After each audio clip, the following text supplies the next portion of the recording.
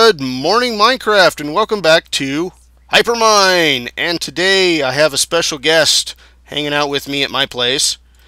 Welcome, Albinacers. Hey, hey. Hey, I'm a very special guest. Oh, I'm not hitting you. I'm just doing that with the button. Look. Okay, I see you now. Yeah. I had my camera flipped around for a second, so I got the back of your head. All right, so Wow. today the plan is to fill up a tank with lava. Actually, Cool. we're going to fill up 4 tanks with lava. Check this out. Look at my tanks, man. Oh, Oh, by the yeah. way, thanks for coming. Yeah, that's so funny. So, after I built the second tank, I ran out of iron, so I wasn't able to build tank number 3 and tank number 4. So I played around with working on my Thominomenom tower here. We'll get onto the Thominomenom tower in some other episode, but today I want to get a tank full of lava. Thumpy. You should call him Thumpy. Thumpy. Yeah, Thumpy Tower. Tower of Thumps. Thumpy tower. All right, let's take a little fly over here. Right. Up we go. What's my pack level at? It's decent. And some Slip Whoa. thought he would do me a nice little favor and set up this awesome little tower of water inside my tower Wow. because Did it was spawning slimes like crazy. Woohoo. So Wow. this was to stop the slime spawning. What the hell did he do? He built a pyramid in the middle and put a single source block on top of it. Ah, because I just shot through that like as if it was freaking ice. It's crazy. Do you know you've got creepers in this base? Yes, I do. I need to put glass in my windows, man. Okay. I haven't gone and done that yet. Did you The just glass manage- also takes a long time to make because I'm using the hardened glass, which is pulverized obsidian and pulverized lead. So I've been Yeah. pulverizing. There's some more ink sacs for you. I've got some hardened glass if you need it. Because I spent like a whole afternoon making freaking hardened glass. I was like, "Pfft, what am I going to do next? What are we gonna do now? All right, so I think Awesome. I'm gonna need a platform to build on. So it looks like I'm gonna have to go back up and get God, some more blocks. That jetpack is so slow. Yeah, it is. You've Yep. got a gravy thing. Yep.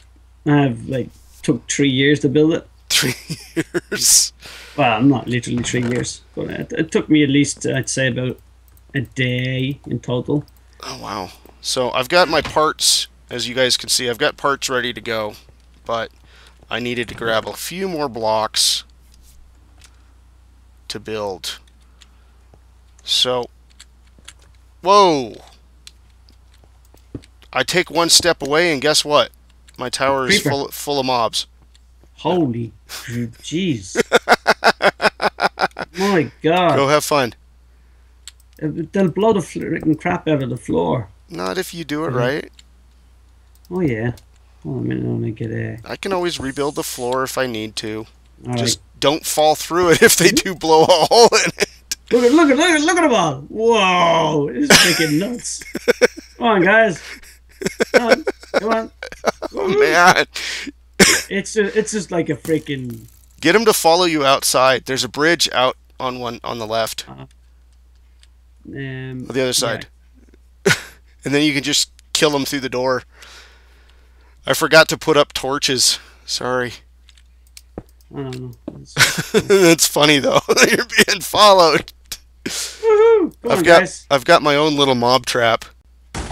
Excellent. Hey. Wow, what happened there? Something exploded. Yeah. It was. I think it was a skelly. He shot a creeper, and the creeper didn't like it. Cool. We need to torch the floor though. Yeah, I'll torch it. Are they just continuously spawning? Yes. Oh, God. Even though I'm here, I don't know why that's. They shouldn't be spawning after me being Well, here. I keep seeing things spawning down there. I mean, not right now, but they had been a minute ago. Yeah. Okay. Well, I'll sort that out in a second. So let's see how to do this. Put one here, one here, and one here. Torches. Gonna Is go what with you need. 3 magma crucibles. I need to set up a barrel loop. My famous barrel loop. Actually, I stole it from you know who. Yep. What's his name? Ah, he doesn't. Primary, He, primary he, something or other. he's the man that needs to remain nameless. He will remain primarily remain nameless. Yes, that's the word. Primarily remain nameless. Okay, I need a pipe. I need to be piped. Okay, so next we go like this and run the pipe across the top of these magma crucibles. And what it's going to do in this method, I don't need the hoppers. I used to use the hoppers, but the hoppers can still overflow. So with this setup, with it going right across the top like that, it will try to put netherrack into the magma crucible, but if it doesn't, it actually spits it back out and continues along down the pipe, which is pretty nifty. Now, if you use hoppers, it doesn't quite do the same thing. I think you probably could run them across the top of the hoppers. I haven't played around with those hoppers so much, so I don't know how they react. Yeah. It probably would work. But there, I'm going to stick a, what is this thing, a gold one, so that speeds it up. Right, as far as I know, this is safe now. You won't have anything other than slime spawning in here. You've safeified my tower again? More or less. Yeah. Yep. I need to go and get some red blick. I need to get some red blick and some grey blick now. What do you need that? Oh, damn. That's a lot of torches. I can blick the floor. Oh, you're gonna fix my floor. Thanks. Yeah, I need my floor fixed. Okay, so we got magma crucibles set up, and next we need to take the lava from the crucibles and put it in the tank. But I'm gonna run the pipe a different way. Let's widen the door a little bit out. Punch a hole in the floor while we're at it. That's always a good thing. Punching a hole in the floor.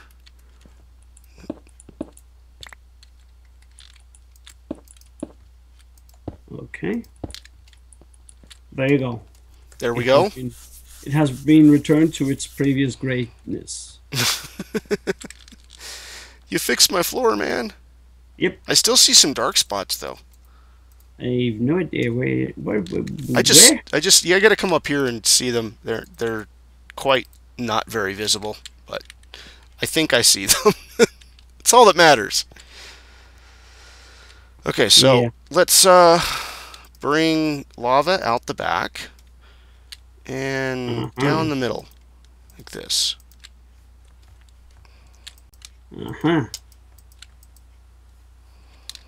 Alrighty. So these are magma crucibles? Those are magma crucibles. Now, I'm thinking, do I want to have like just a separate engine, a magmatic engine off to this side? Like 1 or 2 of them? For pumping them and pumping it out? No, simply for powering the magma crucibles. Yeah.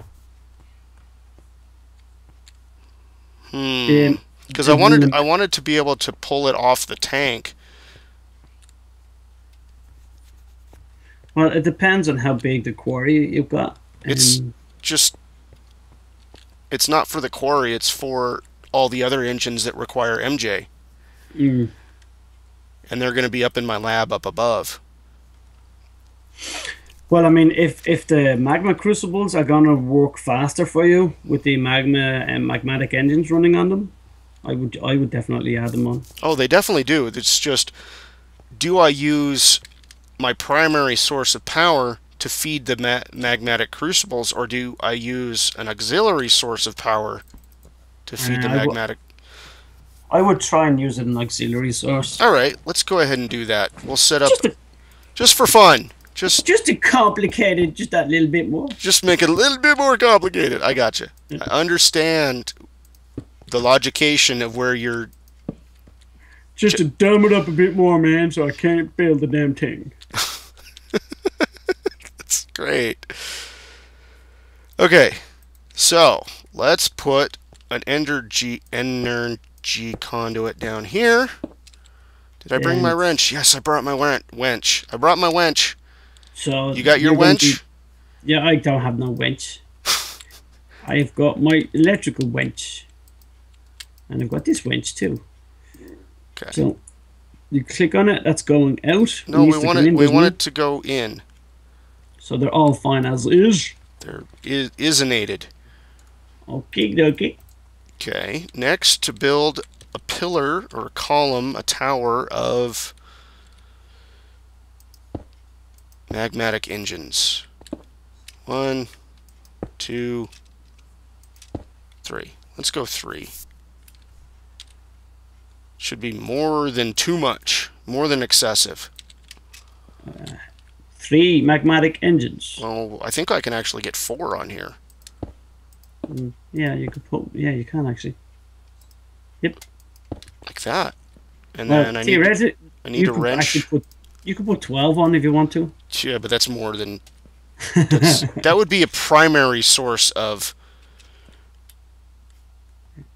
That would be a black hole for your energy. That'd be too much power. It would absorb everything. But for now, let's just pull any excess lava coming off of this thing. So, are you saying that these magmatic engines can actually pull excess lava from the system? No. What it will actually do is the magma crucibles will try to fill these pipes. Mm-hmm. Okay? And some of it will get diverted over to the magmatic engines. Okay. Does that make sense? Yep. Okay, so some of it will go over here to the engines, which will be used to provide power for the magma crucibles. Mm-hmm. Making more lava, and it just kind of goes around and around and around in a circle. Can I ask you a quick question? Sure. You know those red powered cube things? Mm-hmm. Can you just make a docking bay on that pipe there, just to charge them up, or? Yeah, I'd have to pause the recording, go make one, and come right back. But yeah, I can do that. No, I'm just saying, if you could. Yeah. Why don't we just go do that? All right, cool. So I will pause here, and I will come back with a redstone cube thingy that Albinac was just talking about. All right. Be back in a minute. Okay, we took a brief break, and the sun rose and set, and rose and set again, and we made 2 of these redstone energy cells. One for me and one for Albinac here. And... Yeah. We're going to run over here and we're going to install the one that I made. And Al's going to keep his. Yep. Woo! Run over here. You forgot to mention it was a full moon, by the way. Did I? I can't tell. Yeah. it looked like a normal moon to me. So I'm going to take out one of these conduits with my handy dandy Omni wrench. Oh, and I've never seen one of those. You haven't seen the Omni wrench? Nope. Well, you used to be able to remove the conduits with the black wrench. Yeah. But you can no longer do that. Oh. So this is no good. I use it for flip-flopping the connections. The connections. So it looks like the connections are set up correctly. I don't need to swap them. But what I do want to set up is this. No, actually, you know what? The connections are backwards. They are. They're definitely backwards. So I'm going to have to move. Yeah. I have to move the thing. And in fact, I'm not sure how I'm going to be able to do this. Take it from the middle here. bring it out to the Yeah, I'm block, gonna have to bring it out another block. and then run it around. So I will put it over here. You can all thank me, guys, for complicating the situation. Absolutely. There you go. So, okay. We want power to come in from Yes. the engines. Yes, there you go. It's set up properly now. It is? Did you wrench it? Yep, I wrenched them. I wanted to wrench it, man. Oh, sorry. Help. There you go. Don't put it back. Wrench it. Wrench it. Come on. Alright, frickin' wrench it. I'll use the Omni wrench. There. Woo. It's been wrenched. Oh. Okay, but the most important part of this system is the lever right here. Oh, Yeah. because that gives it power to charge, doesn't it? No, what you can do is you can go into the interface here and tell it to react to redstone, ignore redstone, or you've got two settings. Or three settings. You've got disabled, low, and high. When it's in disabled or low, you don't need a switch whatsoever. But if you set it into high, you flip the switch, and now it will transmit energy. Ah. The low kind of works the opposite. So if you had it in low and you had the switch on, it would turn the block off. It would turn the cell off. Okay. So basically, you need the block to transmit energy to power the magma crucibles. Right. But it's also storing the energy. Yeah. I use it as a storage and a control switch. Oh, cool. So I can store the energy as well as control whether I want to have it on or off. Sweet. So it's a pretty nice setup. I can do the same thing with the engines. I could put a switch on each one of these engines. Yep. And I could control the engines with a switch. So, also while we were away, I filled up this barrel with netherrack. And we're going to turn netherrack into lava. Nice. So let's turn this thing on first. We're going to start pumping netherrack out of the barrel. I love the way the things go round and round. Woo! And then it hits the gold pipe and it speeds up. Or it should. And it looks like it's being a little glitchy right now. Yeah, it's gone into the middle one. Yeah. Now It'll eventually spread itself out into all three of them. Yeah. Just being peaky at the moment. Now, in the past, what I've done with these magma crucibles is I've set up a Stirling engine to kind of jumpstart them. But I have brought with me today a better method. I have buckets of lava. Oh, cool. And so what I'm going to do is I'm going to put a bucket of lava into the magmatic engine, and it should start running. And it's going to start filling up, possibly filling up. Oh, the energy is going straight into the magma crucible. Ah, it's... yeah, it would do, wouldn't it? It'll take the most power. Well, the power that's being transmitted is being immediately removed, so none of it's being stored at this point.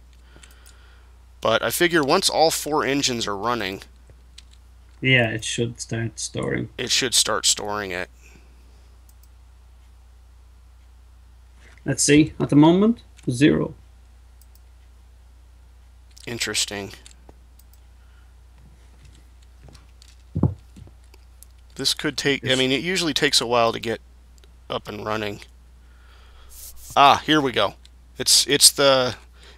Yeah. Albinac, look at the magma crucible. If you look on the left-hand side, there's a little blue bar. Yeah. When that blue bar reaches 2,000, it will turn one of the blocks of netherrack into lava. Or it will start turning one of the blocks of netherrack into lava. I think it's either 2,000 or 5,000. It's one of those two. I'm not too sure. I think it's something like 16,000 it needs to be before it starts to smelt. No, okay. It's got to be 5,000. But if this was the magma crucible also turns cobblestone into lava. That Yeah. takes that's the one that takes 16,000. Okay, exactly. Correct. But the netherrack is much easier to process. Excuse me, master, for questioning your. Shut up. I'm just hoping that these 3 buckets of lava don't run out before we actually start making more. They shouldn't really, should they? I mean, Never know. this the magmatic engines are also storing energy from the looks of it. Oh yeah. It's like it's stored lava already, 720 MB. I'm not sure what the MB stands for. I looked it up once, but I'm guessing it's like micro buckets or something like that. Yeah. A thousand MB is 1 bucket. Ah. Well, is it stored? No, it's actually consuming it. It Yes, stored the lava inside the but engine. once Okay. once the magmatic engine starts producing lava, it will store lava within its Well, whatever it's got. It's got something. It's got a tank. this magma crucible is at nearly 8,000, and it's not smelt. Now it's starting to smelt. So it's 8,000 it needs to get to smelt the netherrack. Is it? I Yeah. thought it was a lot lower than that. No. This one's the same. Yeah. Cool. Time to do a bit of munching. Munch away. Now I want to be here on this side when the lava comes through, and you should see it start to fill the pipes once it. Mm. It, when it comes out, does it split evenly down this side and over to the tank, or is it As evenly as the computer can split it. okay? But eventually, it's going to get to a point where these pipes are just full, just completely full. That magmatic engine up there is dead. I only had 3 buckets. Oh, See, there it goes, yeah, cool. and it's splitting some off onto that side.